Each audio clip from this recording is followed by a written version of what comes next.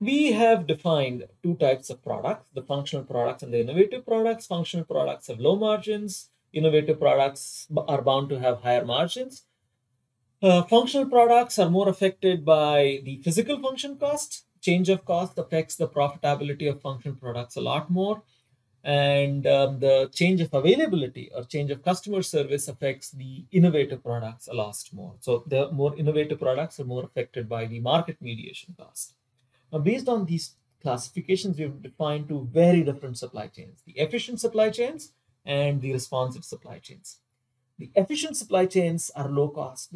We focus on doing things at the minimum cost as possible. So if you have to buy from far, far away, go ahead, buy from far, far away. When we have to increase product variety, no, we don't increase product variety, because remember the logic tree. Increasing product variety will increase forecasting errors, and increasing forecasting errors will increase cost. We do not want to increase cost for functional products.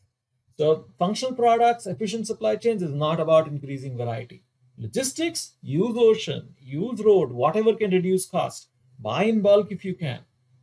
Responsive, completely different. While we try to manage variability, we do offer variability, but try to manage it. We buy as much from close around us as possible.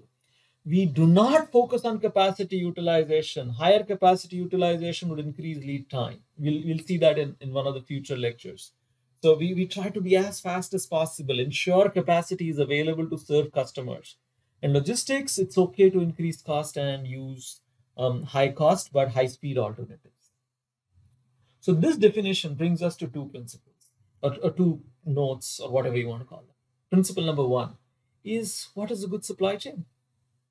Well, a good supply chain is a supply chain which satisfies the needs of the product. So if I have a functional product, a good supply chain is a low cost supply chain. Versus if I have an innovative product, a good supply chain is a responsive supply chain. So there's no one definition of a good supply chain, and it depends on the kind of product that I as a company have. That's principle number one. And principle number two is this idea that we can design a supply chain to suit a product strategy. Now, if a business tries to change that product strategy, that supply chain is not going to work, and we'll have to change the supply chain strategy as well. So let me give you this example. I am in sales for a functional product company, and I push my company to increase product variety. Because by increasing product variety, I may be able to increase my sales. Is that a good thing? Oh, hell no, not for a functional product. Because increasing variety would increase costs. So for a salesperson in a functional product company, the task is to increase sales of existing product and not to increase product variety.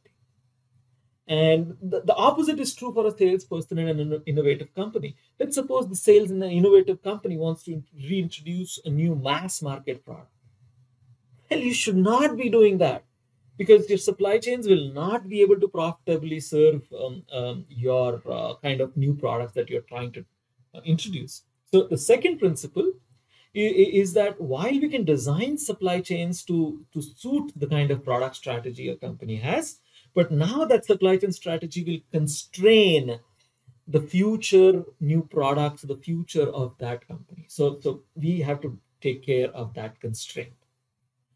And to end this session, I want to talk about the product shortage, toilet paper shortage of this that all of us have encountered. And when I say that's a good thing, now start thinking about this. Why is it a good thing?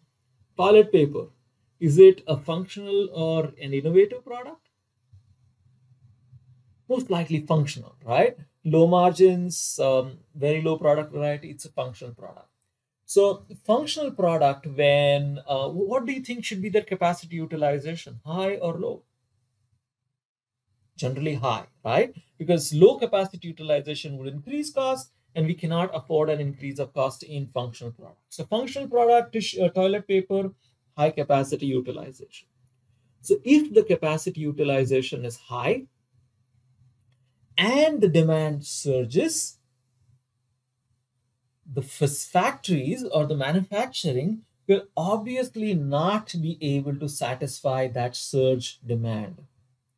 So that we had a shortage of toilet paper is a proof that the functional product supply chain, which is the efficient supply chain, was working right.